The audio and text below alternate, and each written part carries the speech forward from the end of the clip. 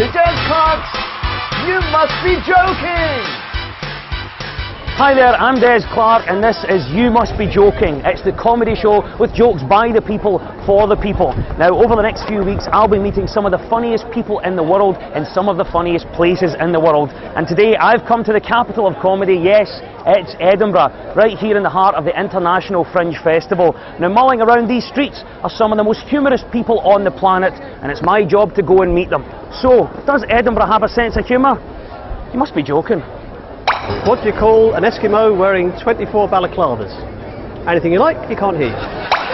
Did you hear about the dyslexic agnostic insomniac? He lay awake all night wondering if there was a dog. I was in comment the other day, 42-inch plasma TV, 50 quid. I says, what's wrong with it? He says, there's no volume control.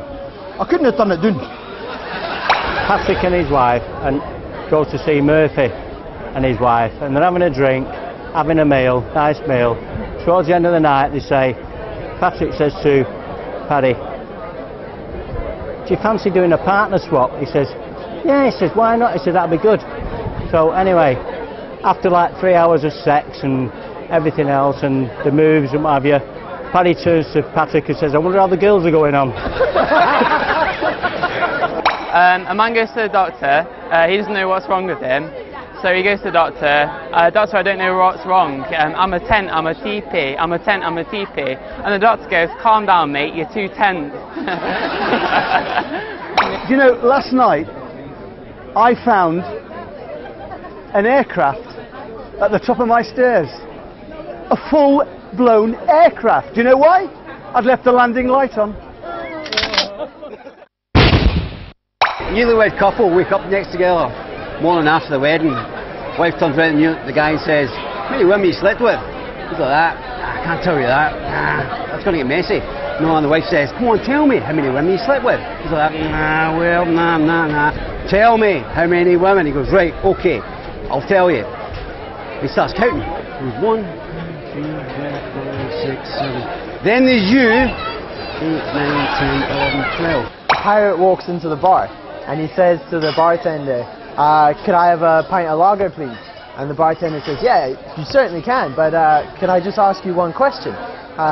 Why do you have a steering wheel in your trousers? And the pirate goes, I know, it's driving me nuts.